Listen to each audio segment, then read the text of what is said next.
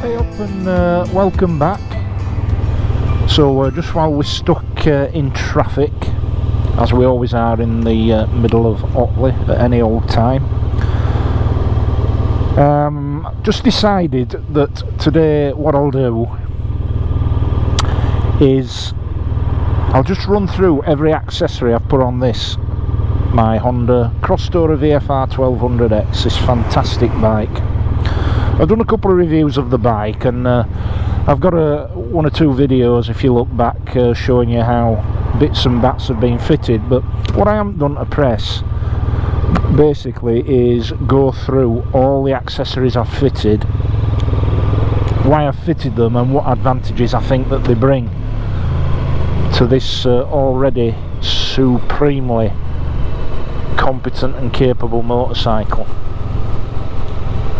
So I'll just see if we get through these lights on this particular phase. Yeah, just.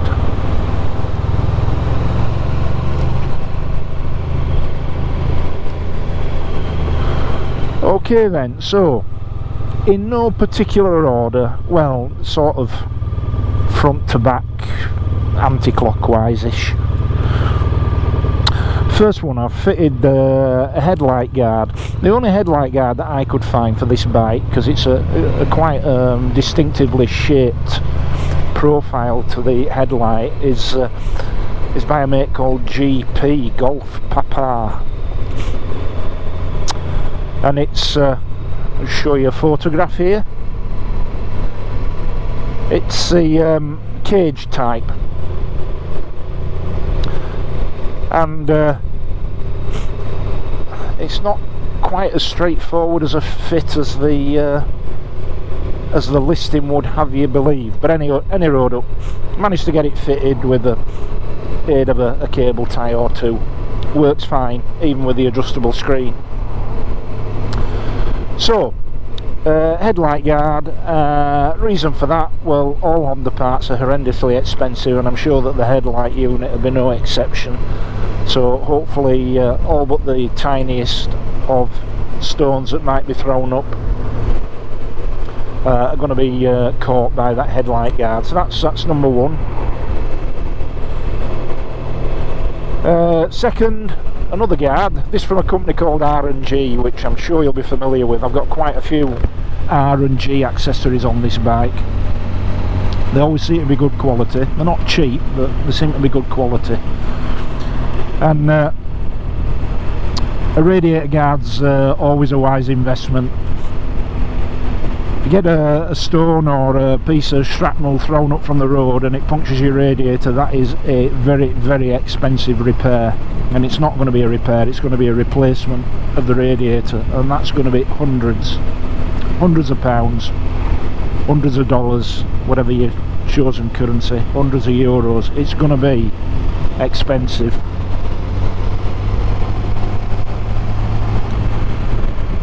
So I've got the R&G stainless steel radiator guard.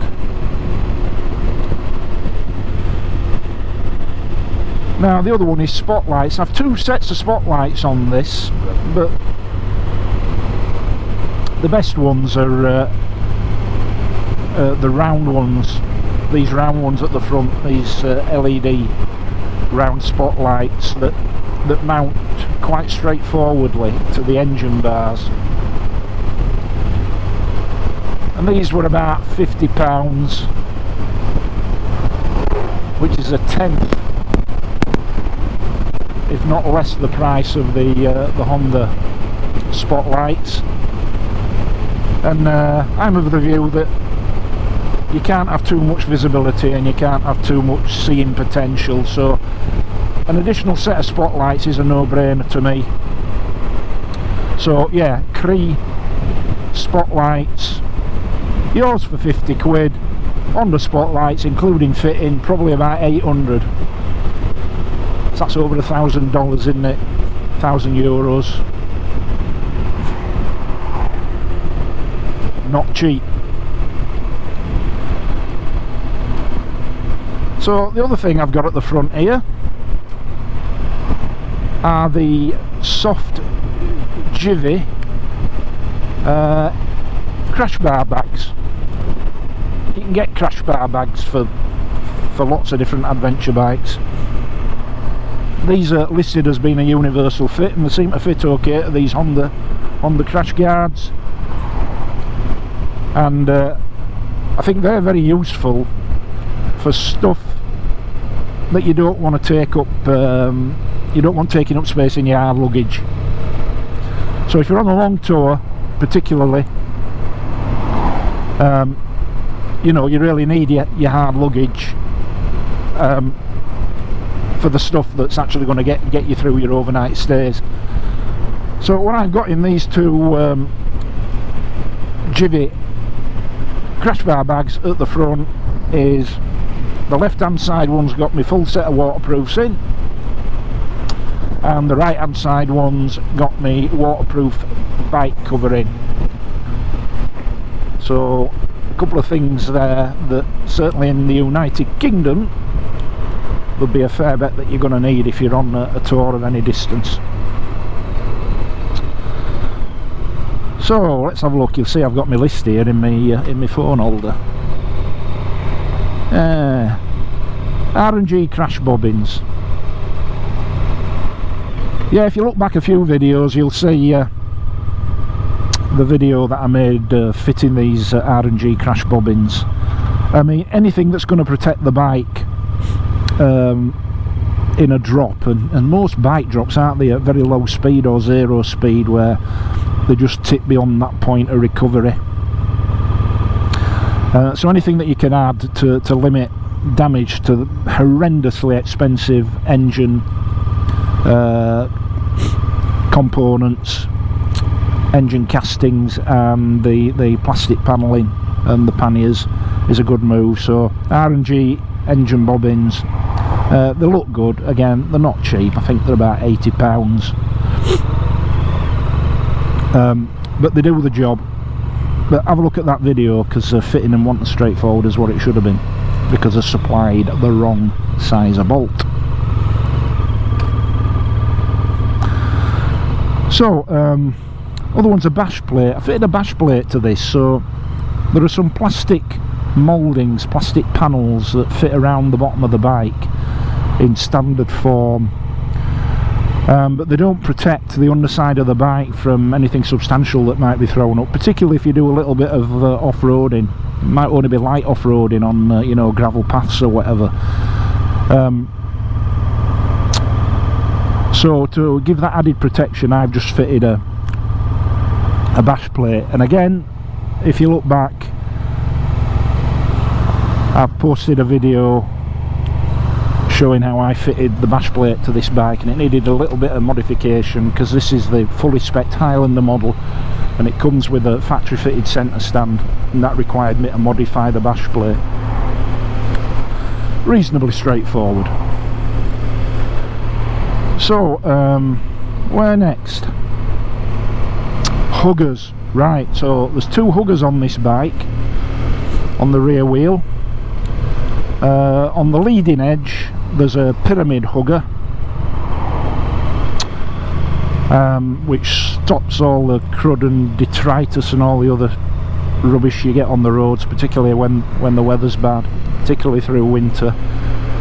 Protects the sort of the suspension end of business, your shocker and all of that area.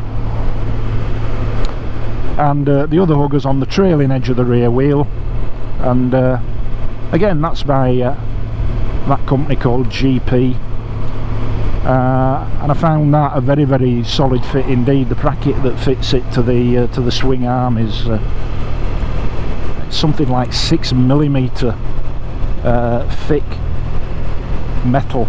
I suspect it's aluminium,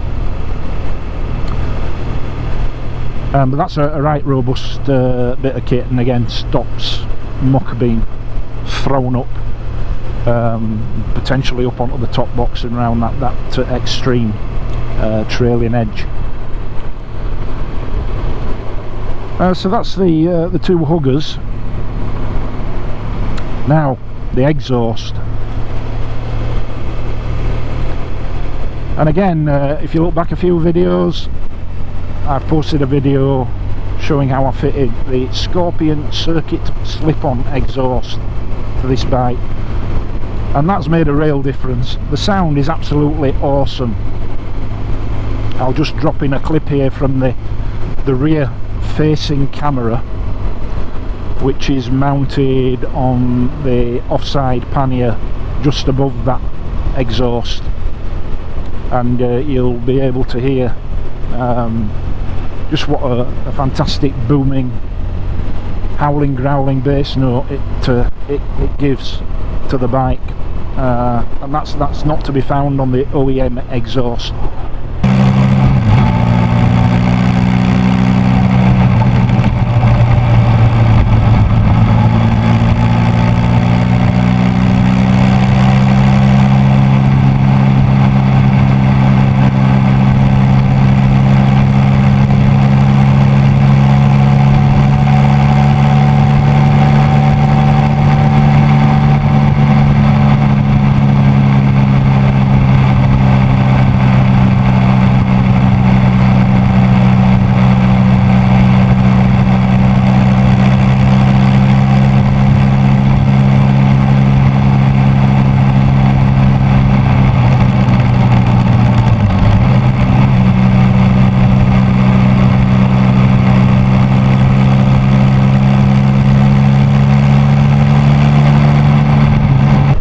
And the other thing about the exhaust is you do get a handful of more brake horsepower from it, and I did notice the change for sure, but for the most part it just sounds and feels awesome. And riding a bike should be a visceral, almost organic experience, if not orgasmic experience, and that Scorpion exhaust adds to that. So what else we got on the old list? There we go. The Hepco and Becker, get that right, German company, Hepco and Becker. Make quite a few things to Hepco and Becker, high quality German accessories. There's an area of vulnerability on the right hand side of a Crosstourer. It's a gap and there's like a couple of pipes and a few wires there, and that's quite exposed. Easy to catch with your feet, easy for any pillion to catch with their feet, you know, easy if anything's thrown up from the road. So Hepco and Becker make a really good quality heavy duty steel cover that plugs that gap exactly. Now, I think that's a well worthwhile investment.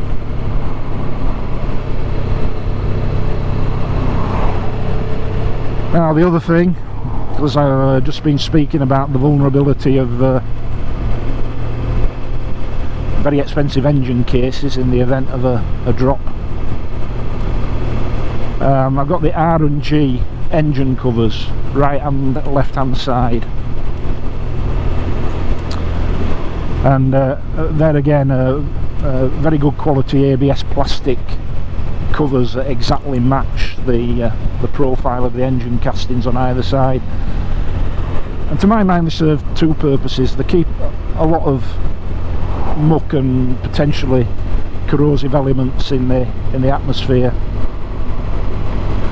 that much further away from the metal engine casings, and also they provide that protection in the event of a drop. You know, a pair of R&G engine cases, well, hopefully if you drop your bike you're only going to drop it on one side and not the other, so you can buy them separately, individually. So instead of forking out hundreds of pounds to replace Honda engine casings, you're probably only going to be spending 50 or 60 quid replacing the R&G engine covers. So either side, R&G engine covers, and again, if you look back at my videos I'll show you how they're fitted. Very, very straightforward indeed. Okay, so what else? Well, I like to have plenty of carrying capacity, so I fitted the Jivi Trekker Outback 58 litre top box. It's the silver coloured version. I've got exactly that box in its black form on my old BMW R1200 GS Adventure, and it's just got endless capacity. You can easily get two full face helmets in there and a lot of other gear as well, and it's just such a versatile piece of kit. And what I would recommend if you're going to fit that is that rather than buy the cheaper plastic universal mono key plate, that you buy the Honda Crosstourer specific metal plate, because it's a much better quality item and makes for a much more secure fix of the top box to the bike. So that's another great addition to the bike, I think, is that top box, because it's twice the size just about of the Honda luggage. And speaking of luggage, of course, there's the Jivy, they're actually top box racks, but I bought two and put them on, bolted them to the Honda OEM panniers on here, just as somewhere to be able to bungee things to that might be too long or too oddly shaped or too bulky to go in the panniers. Now you obviously got to be mindful if you're filtering and going through narrow gaps that you've got these, but the whole setup's no wider than the fitting of the if you were to fit the Jivy 48 litre panniers like a lot of people do. It's not as wide as that, so you just have to be a little bit judicious when you're going through narrow gaps, obviously, and be aware of the fact that they are a tiny bit wider than the handlebar width. But handlebar width isn't always a good guide to get it rest at bike through anyway, is it? Because you know, particularly if you're filtering through traffic, cars and vans and stuff like that, they don't have dead straight perpendicular profiles, do they? You know, they tend to curve in towards the roof, so where your bars go through don't necessarily mean that's where your panniers are going to go through, and that's before you factor in, you know, cars, door mirrors and wing mirrors and such like. So just something to be mindful of, but I think a well worthwhile accessory. A little bit controversial. A lot of people said, oh, you're going to have to be careful with that, and oh, they're going to get ripped off and one thing and another. Well, I've had them on a fair while now, and I've done quite a fair few miles with them on. Touch wood, not an issue. No issues at all. Right, so apologies, I'm just going to have to voice over from here, because typically when I was about to go on to the last two items, the battery on the GoPro, the helmet mounted GoPro, went flat. But the fat face filming GoPro on the handlebar didn't. So I'll just mention by way of voiceover the last two items I was going to cover. And the first one was the famous, now infamous Marcellus toolbox, which I repurposed as a snack box and one or two other things. And if you look back, there's a couple of humorous attempts at explaining how you can repurpose that toolbox, but it's a simple matter of bolting it with two bolts, in my case to the near side, the left hand side pannier.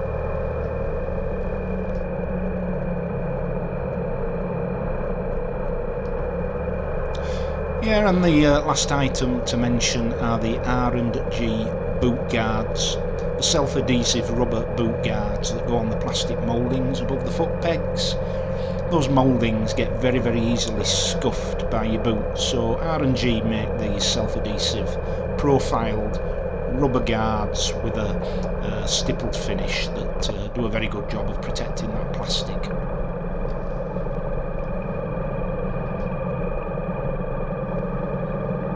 Okay folks, so that's it. Thanks ever so much for watching, as always. Hope that was of some use.